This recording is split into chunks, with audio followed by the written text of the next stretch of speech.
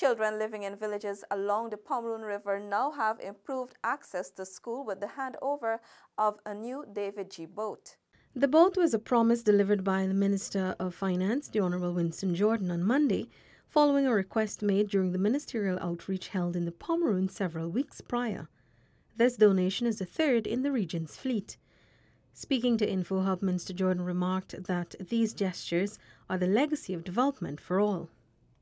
Our legacy is that we gave 2-3 David G. boats that are forever transporting school children to schools where they are given free meals, where their attendance rates go up, where their success rates go out.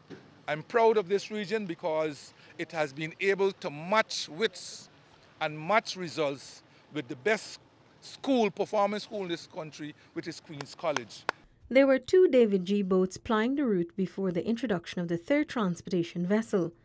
The boat forms part of the Public Education and Transportation System, PETS, citing the difference between the temporary $10,000 school voucher touted by the previous administration and the services provided. The minister added that providing services like those in the 5Bs are worth a tremendous lot more to parents and students than a one-time voucher.